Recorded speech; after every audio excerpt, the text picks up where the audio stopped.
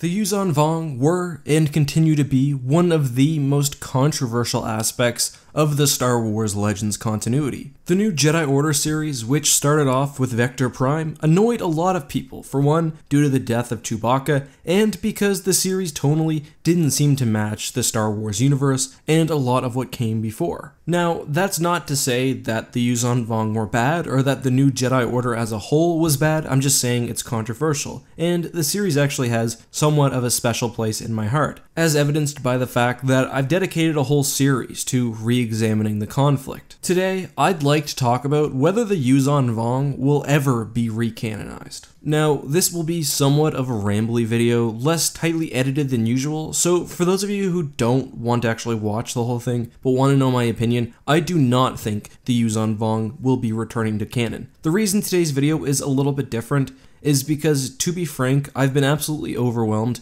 with things going on in my personal life. As some of you know, I've got a baby due in September, my best friend also just had a baby, and I've got some stuff going on in my personal life with family, nothing bad, but just that's kept me busy. Just planning a baby shower, having to buy things, putting together things, trying to get my house in order, which means, doing a lot of painting and landscaping, and just general adult things. I haven't had a lot of time for YouTube, even though it's my job. It's kind of been like I'm taking a lot of days off or a lot of half days, and I did have a video planned for today, but it's, 12 o'clock at night, and to be honest, this is all I have the energy for. However, I will be doubling my efforts in the coming days, and I think probably tomorrow or the next day, my schedule should be back to normal. I've got a few battle breakdowns planned. I've got an episode in my YUUZHAN VONG series that I'm going to cover. I'm going to do an in-depth discussion about Star Wars blasters versus real-world weapons, and probably a Starship versus as well. Maybe a factions compared too. So hopefully you guys have that to look forward to. But let's get to the actual discussion, and I think before we look at the current state of canon, it's good to understand what Star Wars Legends really was. So, the first thing was that after Episode 6, the Star Wars Legends Expanded Universe was basically given free reign to do whatever they wanted, because there was no real prospect of Episode 7, which is why, by the way, I think it's understandable that Disney chose to wipe the Legends continuity, though personally I kind of wish they would have continued two separate continuities, but that's a discussion for a different day. But the point is, there was absolute total freedom, and what's more, Star Wars book publishing was moving between Bantam and Del Rey. In the late 90s, this all came together in what was envisioned as a 29-book arc, the largest non-film project in Star Wars history, bigger even than the multimedia projects like The Force Unleashed or Shadows of the Empire. 29 books introducing a new enemy which would eclipse everything that had come before it, a war the scale of which would be far greater than the Empire versus the Rebels, the New Republic versus whatever faction, just something new and something big. Timothy Zahn, who most of you guys probably know as the creator of Thrawn and countless other things within the Star Wars Legends Expanded Universe, has explained that even by 98, during the Hand of Thrawn duology, that this idea for a greater, large story was already in the minds and consciousness of those working on the expanded universe, and there's very clearly references to a greater threat in the second book of the Thrawn duology, Visions of the Future, where they vaguely mention some secrets and some enemies hiding in the unknown region. But at that point, things were still relatively uncertain with the YUUZHAN VONG, so nothing is mentioned by name, but the seeds are there. And the first reason why I don't think Star Wars canon will ever see something like the YUUZHAN VONG again is because I don't think Star Wars writers will ever have the option of doing such a large, expansive arc with so much creative freedom.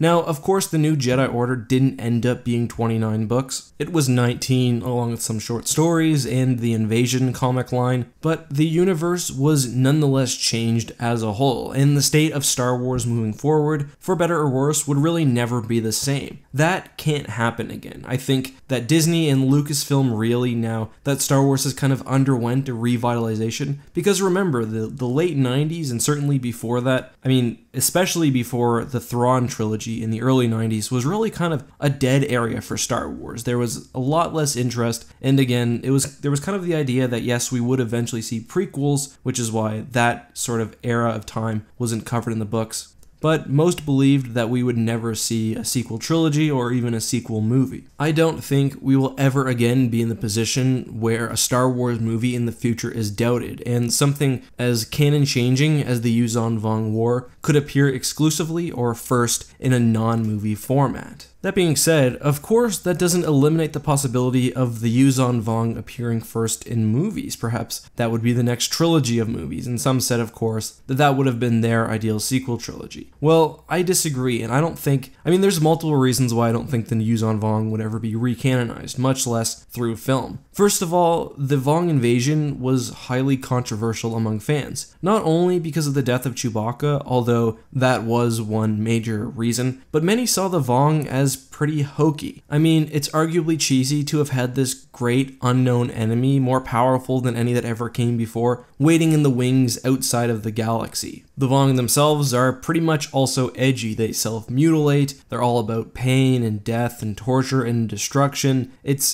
lot of people see it as almost like bad fan fiction. I don't think I would go that far, but I understand why just such a paradigm shift from, the good versus evil of the Empire and the Rebellion goes to everyone coming together and fighting this one unified invading force. And the fact that a large portion of people thought the Vong invasion was stupid is, I think, reason enough why they would never be featured heavily in a movie. And I don't think that they would go half measures either. Bringing the Vong in through the Clone Wars, as was originally discussed at one point, then not featuring them again, because it's like, it would be like bringing Thrawn back, but just as an aside. I don't think you would bring a YUUZHAN VONG back into canon, and then, because that's sort of not overshadowing, but that's something in the back of your mind throughout going forward, not something that you would expect, and it's something that, as I've explained, that I don't think they want to deliver on. More importantly, I think the Vong fit well in the old expanded universe, but when I really think about them, I don't think that they're coherent with the main tenets of the Star Wars saga. Conflict is almost always brought about by the flaws of an individual. Anakin falling to the dark side is basically the main theme of the first 6 movies. We see something similar, of course, with Kylo Ren. You've got enemies, and it's really as much a battle for one's own soul as it is a battle against the forces of good and evil. Yes, you often have some sort of big bad overlord type figure like the Emperor or Snoke, but it all comes down really in the end to winning against the evil that's inside of you. And I don't think that was a theme really explored much during the YUUZHAN VONG War. Yes, the Jedi, obviously, there was the fracturing of the Jedi Order to a degree, and then later we see some of that stuff with Jason, but it's just the YUUZHAN VONG as an enemy, I don't think kind of brought that same, it's not really moral nuance, because in the end it's kind of like a modern fairy tale, but I don't think they bring any aspect of that to canon or just to the story generally. There are ways that it could be done. Obviously, you don't have to take the Vong invasion as it existed in Legends. Certainly, you don't have to do that. You could reintroduce the species and have things go totally different, but I just don't think, again, when you take the effect of the controversy, I don't think it's something that Lucasfilm would ever plan. Maybe 50 years down the line, if the new EU is still going, maybe that's something when they've completely run out of material to cover, but I still really don't think so. I also wouldn't be surprised if the end of episode 9 brings with it a piece to end all pieces. This is something that my good friend Wayward Jedi has talked about, and we've had some mention that episode 9 will be the end of the Skywalker saga. I really don't know whether we'll see much in the future after that point, or whether Star Wars will end there.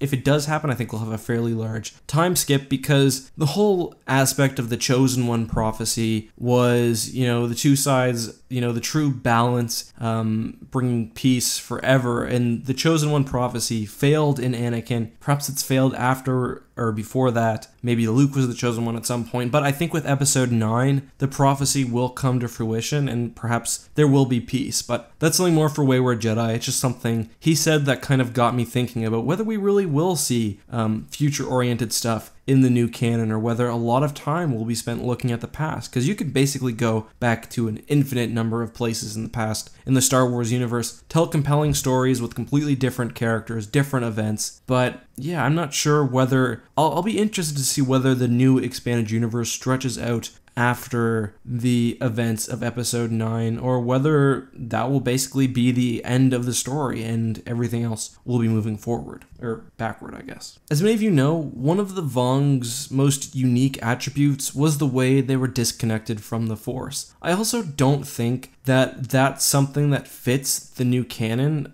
I think George Lucas has always had the idea that the cosmic force really connects all beings, and to remove an entire species connection to this larger thing, I think really cheapens the idea of the Force. And I really don't think George Lucas cared much about the YUUZHAN VONG War. We know that he did meddle in Legends sometimes, especially early on with things like the Thrawn trilogy. He would veto certain aspects, like having Obi-Wan return as a clone, or having the Sith instead changing them to the Nogri. But I think by the time we got to something like the YUUZHAN VONG War, he was much more interested in dealing with the prequels, and I just don't think that he's talked about how the Legends universe was separate from his own, and that in his vision, Luke never had a wife, none of these things ever happened. And I really don't think if someone were to talk to him, I don't know, I'm sure he knows what the YUUZHAN VONG are, but I don't think he knows a whole lot about them. And I think if you talked to George, that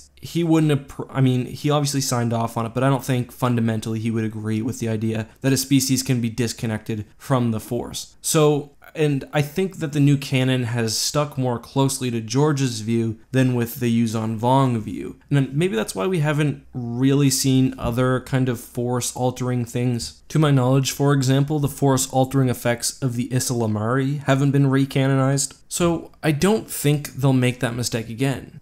Most importantly though, I really don't know whether the new Jedi Order was a success. With things like Shadows of the Empire, Knights of the Old Republic, or The Force Unleashed, we saw not only books, but also video games, comics, and to my recollection with the new Jedi Order, besides for the 19 books, all we really got was, I think, 7, 8, 9, maybe even only 6 issues of the Invasion comic series, and I think that was basically it. We got some short stories and of course the novels, but no video game tie-ins. I don't think the YUUZHAN VONG have ever appeared in a video game besides for a brief mention by Canderous. So I think they've went all in on the Vong as a big multimedia project, and if they ever do want to have such a great, large, overarching story, which I think would be really cool, and I think they really need to fill the time between episode 6 and episode 7 with one of these great overarching stories, something like a Thrawn campaign, or, something that they can actually kind of neatly, it still changes the universe, it introduces a lot of new EU characters, but something that can kind of be introduced and tied up, and I just don't think if they go that route again, that the Vong will be the enemy, because I don't think fan reaction, I don't think sales, I don't think the way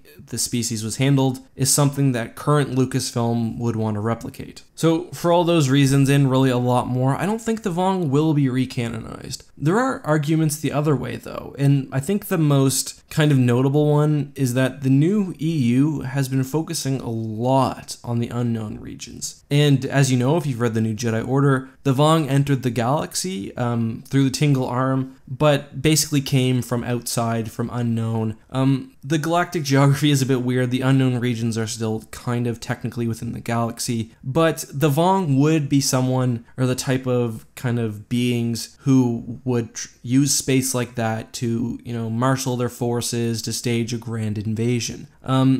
Without going too far into spoilers, there's something of that effect in the new Thrawn book. Of course, it's mentioned most prominently in Aftermath when we talk about Sidious sensing disturbances and things like that. But part of me wonders whether that was just, Chuck Wendig trying to get, hold on for more books, whether that's part of some greater Lucasfilm concentrated effort to hint at some threat. I don't know. We know that Snoke was obviously out there. The First Order saw its birth in the unknown regions. Snoke is a being from somewhere outside the galaxy, or outside the main part of the galaxy, maybe from another galaxy entirely, or maybe from somewhere stranger. But there seems to be an enemy there. There seems to be something strange there. I think it's going to be far more mystical, far more strange than an alien race from another galaxy. Certainly not ones that used strange organic starships and love pain. I think that there's something deep. And we know that Palpatine largely sensed the Force causing the disturbance, which kind of suggests that it's not the YUUZHAN VONG, because really the way Jedi usually, or any Force user, kind of senses the Vong is by an absence of a presence. Like you'll be feeling things happening, but you won't be able to pinpoint the exact cause of that. That's how the YUUZHAN VONG was typically portrayed. I mean, we can talk about Vong sense and stuff, but that's different.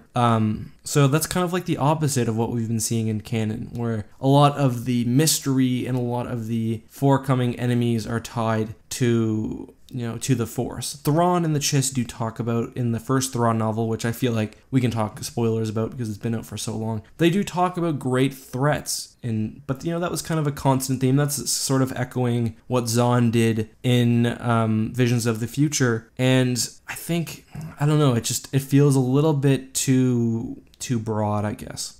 And there's no reason for me to believe that it would be this, again, often lamented story arc from the old EU. I mean, many people were glad to see the Vong gone. I still don't really know how to feel about it. The final thing I think people point to say the YUUZHAN VONG are canon, or the YUUZHAN VONG will be recanonized, is the idea that they would have appeared in the Clone Wars. I think it's very telling, first of all, that they didn't appear in the Clone Wars. There's no mention of the Outbound Flight, of Jorah Sabaoth, of the Chiss, of Palpatine sensing dark disturbances. And if the Vong, like, I really think like the Vong, and this is kind of my understanding too, the Vong never made it very far.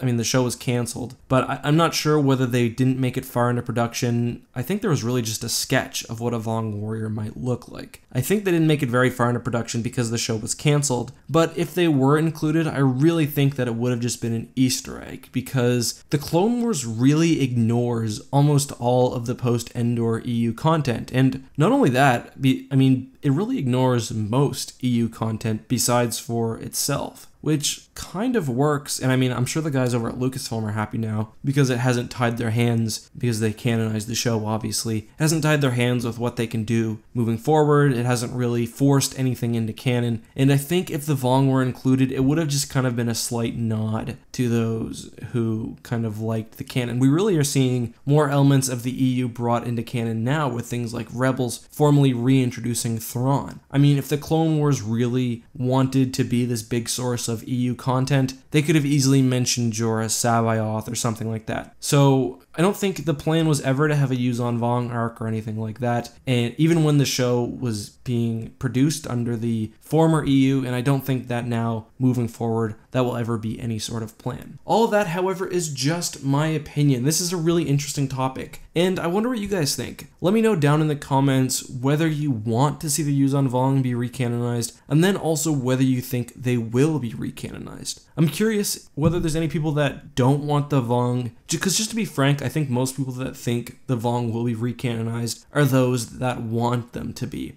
So I'm curious to whether there's anyone that hates the YUUZHAN VONG but thinks they're on their way back. And yeah, that's today's video. This is totally different than my normal style content. Just looking at the time, I've been rambling for almost 20 minutes, but this has been a really fun discussion. This is something that I really enjoy doing. You guys know that I'd like to eventually do a podcast, and I've done some of this on the second channel too, but I really feel bad because I feel like I owe you guys content because you guys basically allow me to do this as my job, and to not even be able to do that, to not even be able to do this greatest job in the world because I'm doing other things, I'm a little bit disappointed, especially because I know that I streamed today. I should have honestly just did a video, but like I know that I haven't been as productive as I could be, but I've had my kind of time to really be productive personally, to get the baby's room ready, to do all the stuff I needed to do. And like people say, you know, we'll understand if you want to take a break, and that's totally cool, and I really, really appreciate hearing those messages. But the practical matter is, I can't afford to take a break. Not because like I'm short on money, I don't mean afford like that, but because it's so easy to die off as a YouTube channel when you're my size. If you're H3, you can take a break for 3 months, come back, you know, get a million hit video. But for me, it's like I need to be uploading because YouTube rewards me for watch time, it rewards me for consistency. If I take a few weeks off, like what it will do to my channel and my income is really frightening. So that's why like I feel guilty. That's one one of the reasons why I feel guilty. Plus, of course, I like being able to interact with you guys. I haven't been as active on the Discord as I would like to. So yes, moving forward, at least until the baby is here, let's try to get back to normal, try to get back to the normal upload schedule. Less low effort, quick videos like the one I did on Rebel 1, more in-depth standard content. Thank you guys for getting this far. I'm sure many of you guys did, which I really appreciate. If you want to help the channel out, feel free to subscribe, give this video a like. Don't share it. It's really not that good. But yeah, hit the bell, and I will see you next time. As always, guys, this has been your friend EckhartsLadder. Until next time, may the Force be with you.